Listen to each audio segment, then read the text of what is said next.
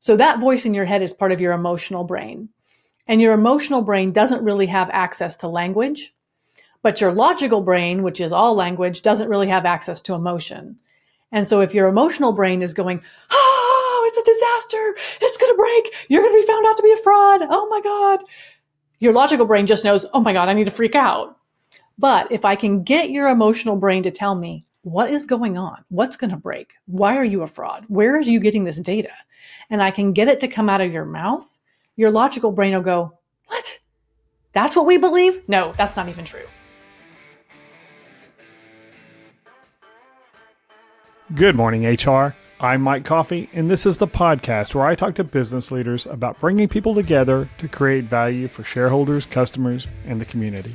Please follow, rate, and review Good Morning HR wherever you get your podcast. You can also find us on Facebook, Instagram, YouTube, or at goodmorninghr.com. Every year, companies go through the process of deciding where we want to go. It may be something as visionary as we want to be the preferred place to work for the brightest engineering talent in our market, or something as concrete as we want to increase profitability by 5% before the end of the year. That's a smart goal. And if it was as simple as recording our goals in just a one-page business plan, our companies would be full of unicorns and rainbows. But moving our organizations forward requires people. And as you've heard me say before, people are a hot mess.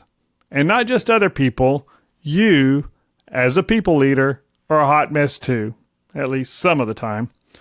So as people leaders, how do we get out of our own way and help our organizations move forward through strategy development and tactical, actual execution?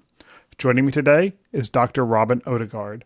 Robyn holds a PsyD in Applied Organizational Psychology and serves leaders across the globe as a concierge high-performance psychologist. She's also the author of 3 books and has an acclaimed TEDx talk entitled Creating Success Out of Chaos. Welcome to Good Morning HR, Robyn. Thanks for having me, Mike. I'm really excited to have this conversation with you. So let's start with that description of how you help leaders. What is a concierge high-performance psychologist? So that means that I work with everything from life coaching, which I don't love that term, all the way through executive coaching, leadership development, team development, those kind of things. And the concierge part of it is chaos doesn't happen on a schedule. And therefore, I think it's unreasonable to tell someone, okay, I will talk to you once a week from 2 to 3 on Thursdays. And then that's when you have to tell me everything that's going on. Instead, if someone works with me, if something's going on, call me, text me, email me, and we'll work on it real time. Don't hold your stuff up for the once a week meeting. So you're the emergency room. I don't have to wait for a doctor's appointment. Okay. Right, exactly. That's perfect. And that's what, that's how I use my coach. And that's also how I use my coffee buddies on Tuesday mornings, that they get an earful sometimes because they're the ones who listen. So with the leaders you work with, and these are all, I think you work with, a lot of high level executives and entrepreneurs who, let's face it, spend most of the time demonstrating to the world how they know everything and looking completely in control. But what do you find are the biggest challenges that those leaders, or most leaders, face when they're trying to, really vision, strategize, and execute? So these people are the rocks in the world. They are the ones that hold the Venn diagram that is the crazy together. And so they have to look like they know what's going on. If they don't, it's bad for the stock price. It's bad for morale among the company. If they take it home to their spouse might be uncertain. If they talk to their board might give them a vote of non-confidence. So these are people who have to have their act together, or at least look like they do. The reality is, none of us have our act together that often. That's not a thing. And if you try to do that long enough, it creates burnout and anxiety and stress and anger management issues. And so what I find with these leaders is that they've gone a long time with not really having any kind of personal support, inside support, people they can talk to, and people who understand they've got to look at strategy and they've got to look at tactical and they've got psychological barriers within the team and their own. So all these pieces come together and they can create quite the hurricane in their lives. Chaos. And that's not just these high powered leaders, right? I mean, HR directors, frontline supervisors,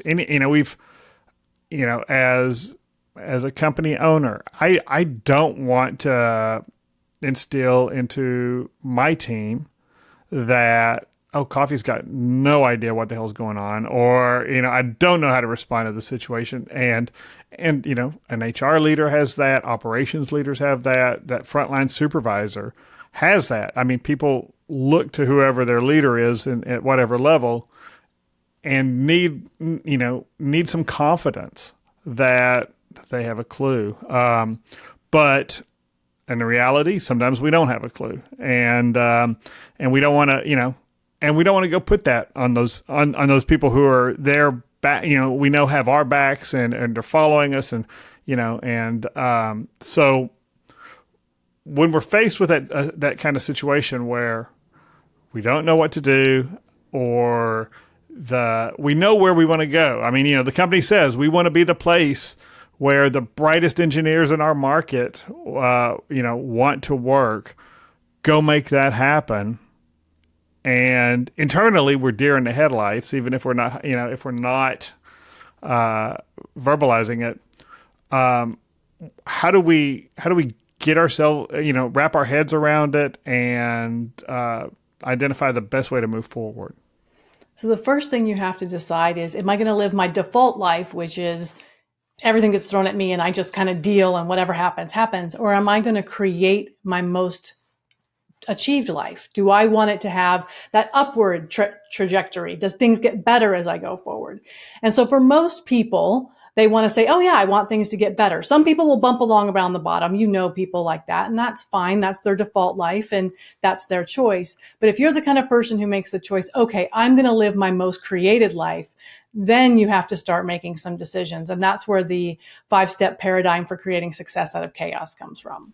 So let's start with those folks that are just bumping along. We've all worked with those folks, and sometimes they're really valuable to the organization, right? They get work done. They get work done, and often those are the employees who are here really long term. We don't have, especially smaller organizations, we're reliant on those folks because they're the ones who have the company knowledge and they stick around. They don't want to continue to grow. They don't want to be a supervisor, a manager, an executive. They want to put tab A in slot A all day long. And God bless them because we need them and they get the work done. Absolutely. But we often make those people, hey, they're really good at putting tab A in slot A all day long. So let's make them a supervisor, a manager. And so now, and then maybe they want, they definitely want to succeed in that, but they don't have that skill. So how do we, I've got this problem facing me in my organization that I've got to, report to my upper level bosses and to my team. And I've got to incentivize. I got to, make sure that they're motivated, but I've got this challenge. So you've got this paradigm about, how we do that. So what's the first question I should be asking myself if I'm that leader who's trying to decide on how to move forward? So the situation you've given us, there's already a goal in place. The organization has given us a goal. You already established that for us. So a lot of times people will say, oh, you have a goal, you have a vision, you're good, you know what you want to do, visualize that. But oftentimes that's way too broad. And so the question I like to ask at that point is, what do you want to be different? Because human beings are really good at picking out, oh, this thing here is not working. That thing there isn't working. Now, if you do this in a team, you have to be really careful and not let it turn into a gripe session, obviously. Because the goal here is, what do you want to be different? And the caveat being that we can do something about that's going to make a difference.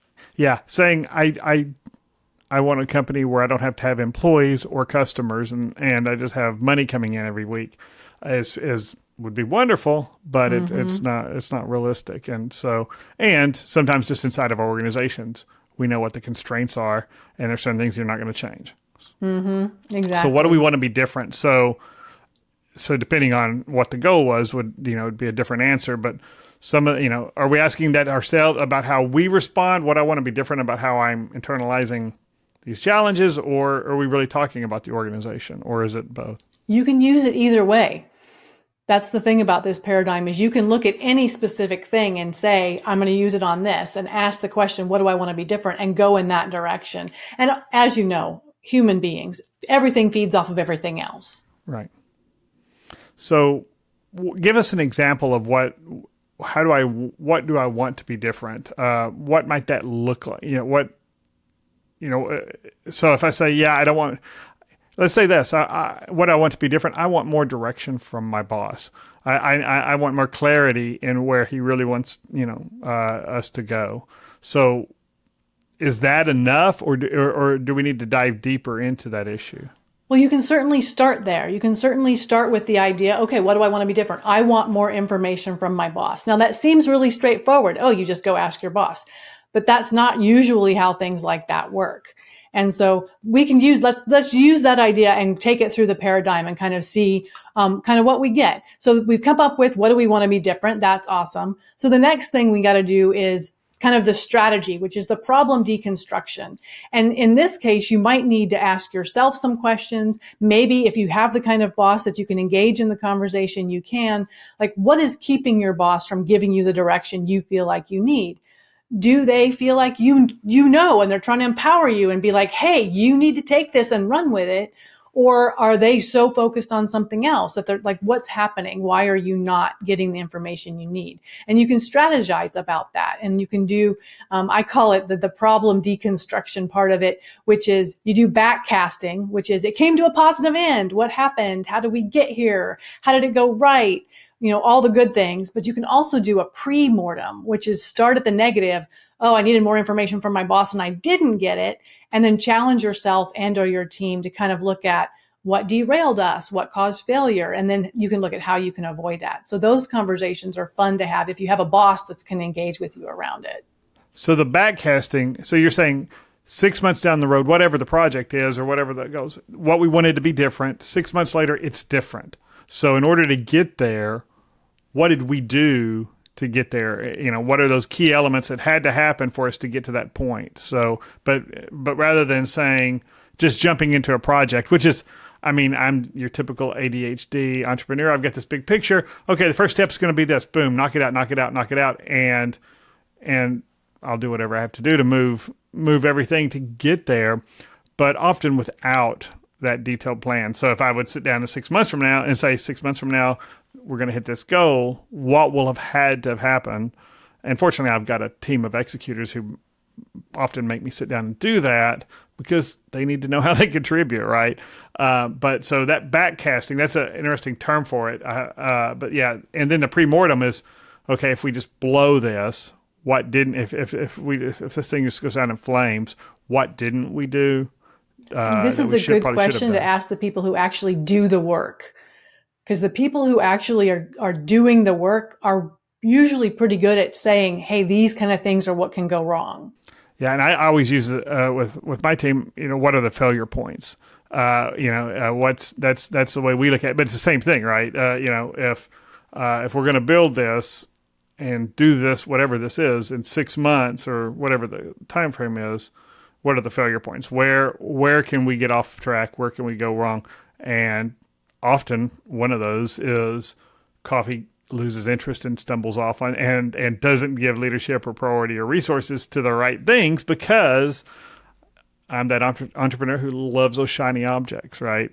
But in a larger organization, it could be, it could be similar though. Management changes, management doesn't support this. And if we're in the HR world, we're rolling out, we want to roll out this new benefits plan and we want a high level of adoption in it. But what happens if frontline supervisors don't support or share the information that we need to share? That's going to be one of those failure points. And so looking back, what could kill this? What's the pre-mortem? Just looking for all those places where something might not go as we want. That could be an obstacle to us. Absolutely. Okay. So once you've got those two pieces, now you're ready to actually look at your tactical plan or your structure, which is, okay, we know where we want to get. We have a basic idea. So what resources, what skills, what knowledge, what processes, what do we need to actually make that happen? That's going to be your next question. So if we go back to your thing about, I need more feedback from my boss, maybe you need to have a scheduled meeting. Okay. That happens. That's where the tactical plan would come in.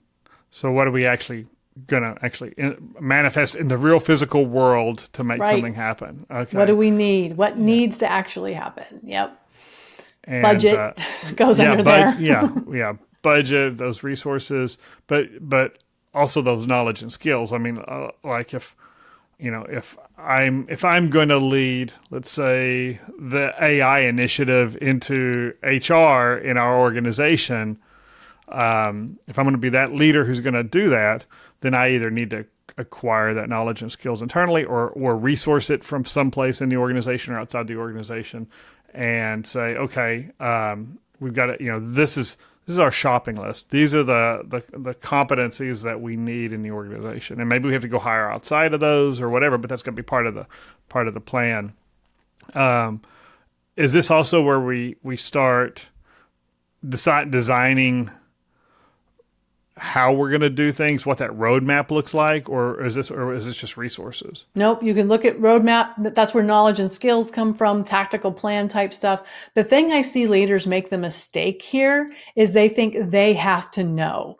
And what you mentioned that I want to call out that's really, really good, sometimes you go get other resources. You yourself don't have to know these things, figure it out, have all the answers. I think that's a mistake I see leaders make here in the tactical space. And I think that's the importance of having peer groups too, right? Whether, I'm in HR peer groups, I'm in entrepreneurial peer groups, but having other people who are competent in whatever domain that you're working in, who you can just bounce ideas off of. I am not going to go to my friend with 3 failed marriages to talk about any struggles I've got in my marriage. And I'm married to the most wonderful woman in the world and who's very patient. So, I mean, we would never have to do that anyway. She didn't listen to the podcast, but anyway. But those peer groups are real critical. And so for, HR people have, their SHRM chapters and, Society for Human Resource Management. They've got their groups of HR professionals there. And your network is obviously really valuable to figure out, where we can get those resources, having somebody outside organization, maybe we also get tunnel vision in our organizations. This is the way we've always done it. So I can see really tapping into that knowledge outside or inside, wherever, bringing in that expert rookie, somebody who has a lot of really good knowledge and is going to ask you those really difficult questions that everybody else is like, well, of course it works like that. And let's take a quick break. Good Morning HR is brought to you by Imperative, premium background checks with fast and friendly service. If you're an HRCI or SHRM certified professional, this episode of Good Morning HR has been pre-approved for 1/2 hour of recertification credit. To obtain the recertification information, visit goodmorninghr.com and click on Research Credits. Then select episode 94 and enter the keyword imposter. That's IMPOSTER. On May 12th, I'll be hosting a webinar entitled Identifying Candidate Behaviors to Help Predict Success. We'll discuss how to glean key candidate behavior styles through assessments, application processes, and interview design. This free webinar is approved for 1 professional development credit for SHRM certified professionals and 1 hour of general recertification credit for HRCI certified professionals. You can register for this free webinar at imperativeinfo.com. And if you're listening to this podcast after May 12th, you can still watch the recorded webinar on our website for credit for free. And now back to my conversation with Dr. Robyn Odegaard. So what's another challenge that we've got to overcome, or another thing that we've got to deal with in order to get to the next level? Yeah. So one more thing I want to say about tactical plan, never hire an expert and then tell them how to do their job. That's a mistake I see leaders make too. Bring in an expert and then tell them what they're supposed to do. So Oh, definitely. That's I see job descriptions where we're looking for this really specific experience set, and this person who really knows this, and they're really critical to us being where we want to be. And then we get in there, and oh well, that's not how we do it here.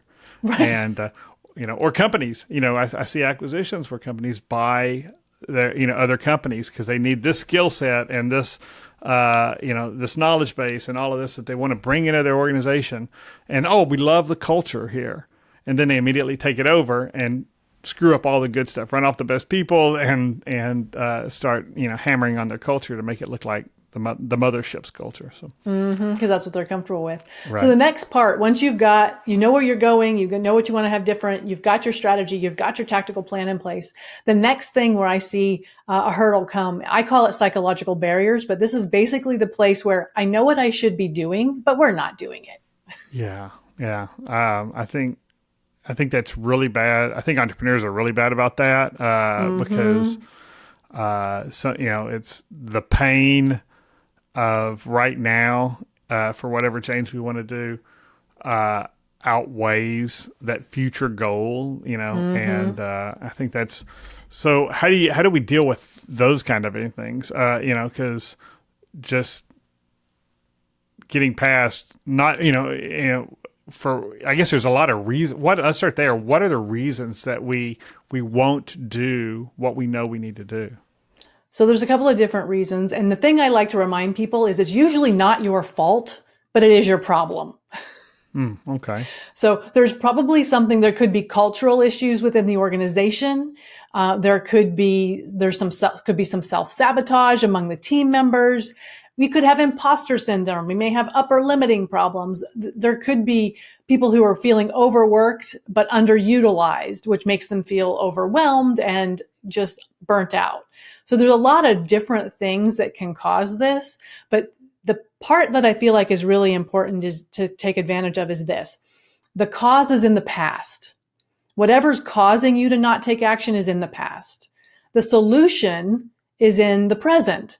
What you do today determines whether tomorrow is going to be a continuation of yesterday or something different. The challenge is the motivation is in the future. So what I do today will make this project better 6 months from now or 6 years from now. So I have to figure out how do I take that motivation from the future and bring it into today? Because otherwise I'm just going to have a continuation of yesterday, and that means there's no hope for a difference tomorrow. And in your TEDx talk, you really kind of dealt with that idea of imposter syndrome, I think. And that's not always something that's probably rarely something that we're really generating initially on ourselves. It's something that we're having put on us. We're given, yes. Yeah. So talk about imposter syndrome, because I see that a lot in extremely competent professionals who are so filled with self-doubt or, insecurity about their ability, should I be the person here in this role leading this project to move us forward? And it's so important and am I really the right person? How do we deal with that, those kind of thoughts? So there's a couple of different things. The first one is pay attention to the people around you. So do you have people from your past who are telling you, you're a fraud, you can't do this, what's going on? What I say in my TEDx talk is if you learn there's no water in a well, stop going there looking for a drink. And so many of us do still have often family members in our lives who are those, oh, I don't know, can you do that? Do you know what you're doing? Are you sure? And those voices build on our imposter syndrome. The other thing to listen to is the people around you who do know you and who say things like, you're really good at this. And then the question becomes, do I know myself well enough to know what I'm good at and what I'm not good at? And oftentimes we know we're good at something, even though that saboteur voice in our head is saying, what are you doing? Why are you doing that? Are you sure you can do that? Yeah. And so people bring, if we let other people put a lot of trash in our backpacks, and we'll just carry it around, that's where that stuff comes from. So now I see it. And so I'm hearing it. I've got this colleague who, maybe they think they're doing the right thing. Maybe they think they're saving me from, embarrassment or failure by, playing devil's advocate. And really it's not, constructive, but, what are the things we can do as we're to recognize those things and to alter how we process or hold on to them? Some of it is, if you have a good relationship with that person, you can actually ask, what is your goal with this? How are you trying to help me? And see if they have an answer. Sometimes they don't. They might actually be trying to sabotage you. But if you have a good relationship where you can say, I'm not understanding how this helps me. Can you explain it to me? That can be one thing. The other thing is, listen to what the voice in your head says. I sometimes ask my clients, do you believe what the voice is telling you? I named my voice so I can recognize her really easily. Her name is Harriet, and I tell her all the time that she's part of my life. She's allowed to come along. She cannot drive and she cannot navigate. But every once in a while, she does say, hey, watch out for that pothole. And I'm like, okay, I got it. Thank you very much. So she's not all bad news. But recognize what the voice in your heads are saying. And I actually ask my clients, tell me what you believe right now. Because what I find is if you can get it out of your mouth, so that voice in your head is part of your emotional brain.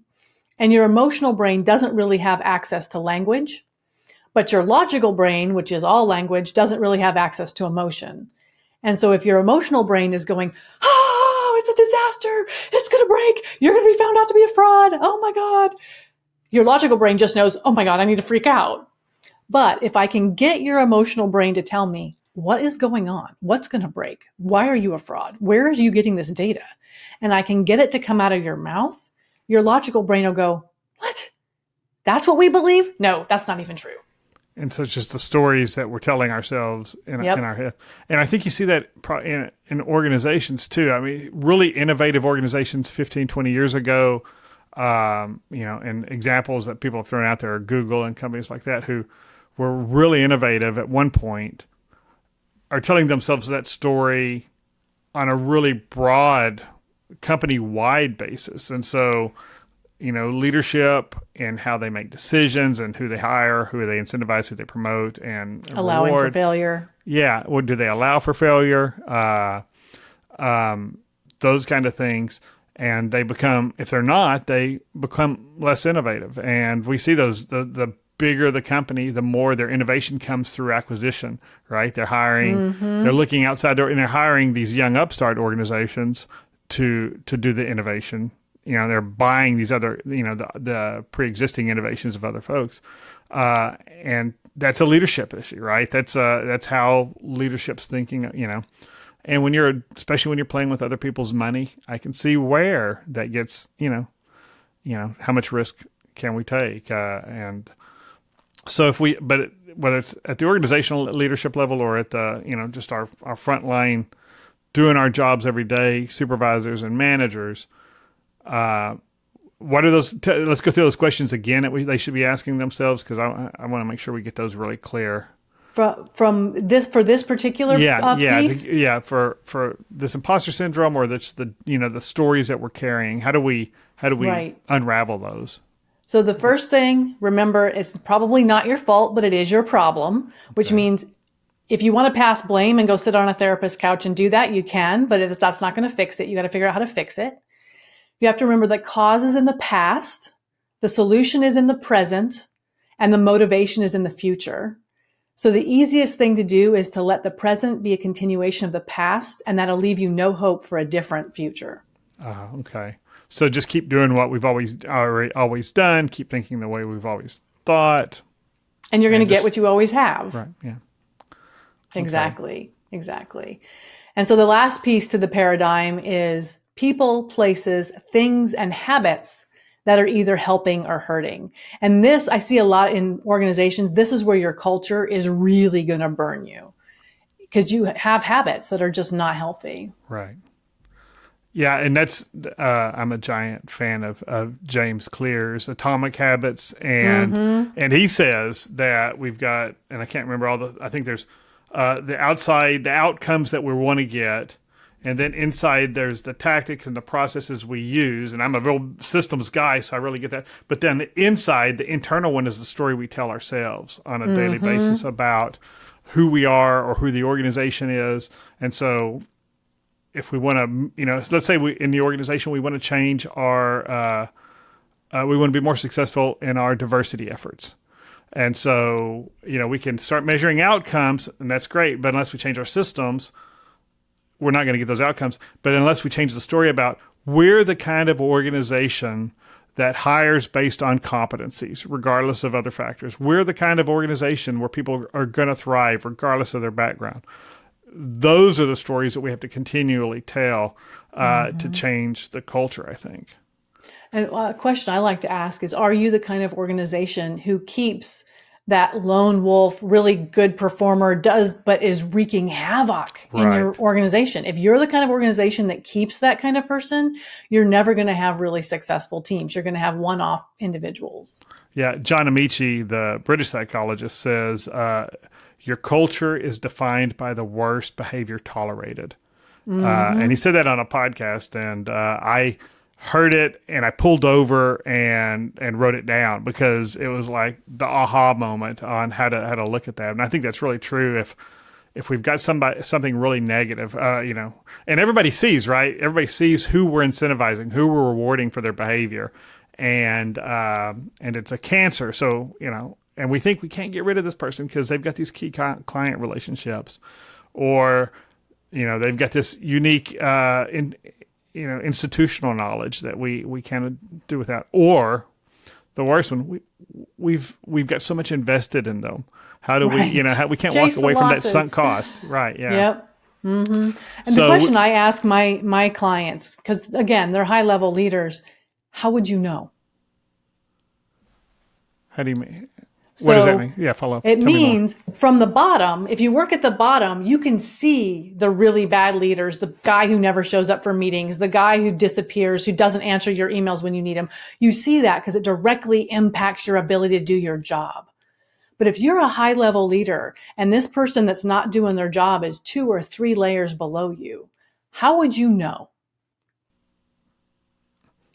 And that would have to be, what's your feedback loop? Where are you getting information in the organization? Who are you believing? Who are you believing? What are you measuring? And are those measures the things that are, measure your progress towards the outcomes? Mm-hmm. That's interesting. Yeah. Because I see a lot of situations where leaders think they know and they have no idea what's going on. You see it like in Undercover Boss and shows like that in a big way. That's not that uncommon, sadly. Well, I think we see it in our political life too, right? We see people who are well-meaning, and but they're so detached from the dinner table economics and politics of what families actually deal with, that they, their prescriptions are often, very academic sometimes, or gut feelings. We got to do something, but they're not the things that are really going to make meaningful change. So. And you may have a leader that's really good at looking good to you and treating their employees awful. Oh, yeah.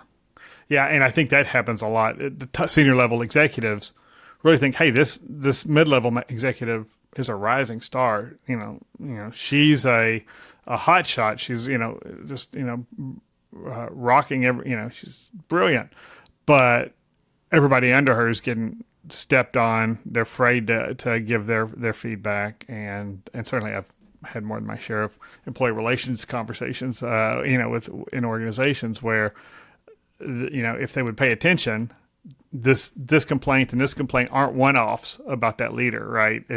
We're getting it on the way. And that's not going to be the leader who's going to especially help you move change through the organization, because it's going to hit her, and that's a roadblock. So what do you tell organizations when we, as an organizational leader, when I see that thing, I know where we want to go. I know the change we need to make. And maybe I'm beginning to realize that maybe the person in this seat isn't the right person. So how do we address that? That depends a lot about how your culture is set up and whether that person is willing to grow. Is that someone that you can grow into what they need? Are they a lifetime learner? Are they someone that can pivot? then maybe they can be the right person. But if you've got someone who's stagnant and doesn't want to grow and doesn't want to change, that's a hard sell. What about that? Okay, let's go back to our original. I need more feedback from my boss in order to be really successful in a row. But I've got a boss who doesn't have those skills, that feedback skill that they get, maybe they've got their own mental trash that's keeping them from being a supportive, engaging boss. How do I approach that? What are some things that, this is a boss who's not helping me do what I need to do for the organization or be successful personally. But it's, unless I leave the organization, changing bosses is probably not just an option. So how do we address those kind of issues? Well, let me learn a little bit more about this boss. Is this a boss who wants to help you and just doesn't have the skills, or is this a boss who actively wants to hold you down? Let's say it's a boss who we feel like maybe that's a story we're telling ourselves too, but who actively wants to keep us in our place, ensure that there's no question of dominance, those kind of things. Okay. So in that situation, where else can you get this information is one question. The challenge that I see in these situations where you have a boss who is actively trying to keep you in your spot is that they won't give you information. And then when you make a decision, because a decision had to be made, like something had to be done, they're going to second guess you and Monday morning quarterback you. And so what I would say is make sure you keep your documentation. HR says it all the time, right? Keep your documentation. Ask in writing, send emails, or, if you have a channel that you use, you do it in writing. Ask for, I need this, put deadlines on it. I need this information by end of day, Tuesday. Put the date, not just Tuesday. Put Tuesday, whatever the date, because otherwise they're going to be, oh, I thought you meant like Tuesday, 3 weeks from now, whatever. So keep your documentation, but ask yourself other questions like, where can I get this information otherwise? And what might that look like? And really start making it obvious that you're making these good decisions to the broader organization. So if your boss does start to badmouth you, there are other people who are like, wait a minute, but I saw this and that went really well. So you maybe can get some other people to help you out. So we're up against the clock, and this has flown by, but let me ask, what would for an organization leader who has a big picture of change that they want to make in their organization, what would be your big takeaway for when they want to start moving towards implementing that? What would be your overarching message for them? And this is going to sound cliche, but the bottom line is have better conversations. Be better at explaining, this is where I want to go. This is what I need. What are you seeing about this? Ask really good questions. And there's a thing out there called clean language, which is the ability to ask a question that allows the other person to share their side without you putting your layer of, this is what I want you to say to me, over the top of it. So ask questions that are very much, this is where I want to go. How can you help me get there? Because if you just come in and go, this is where we're going and this is how it's going to be, as well as I do, you can't drag people that way. It doesn't work. So if I see the change, rather than saying, hey, here's what we need to do, can you do this particular thing for me? Come back and say, okay, this is where we want to go. How can you help us get there? And so don't be so prescriptive, right? Okay. If we're very prescriptive, people are just going to be like, all right, fine, I'll do that. It's going to be a house fire, but I'll do that, because they won't give you feedback because they've determined you're the kind of leader who knows it all already. Perfect. Well, thank you so much for joining me today, Robyn. I had fun talking to you, Mike. I knew I would. Thank you so much. And thank you for listening. You can comment on this episode or search our previous episodes at goodmorninghr.com or on Facebook, Instagram, or YouTube. And don't forget to follow us wherever you get your podcast. Rob Upchurch is our technical producer, and you can reach him at robmakespods.com. And thank you to Imperative's marketing coordinator, Marianne Hernandez, who keeps the trains running on time. And I'm Mike Coffey. As always, don't hesitate to reach out if I can be of service to you personally or professionally. I'll see you next week, and until then, be well, do good, and keep your chin up.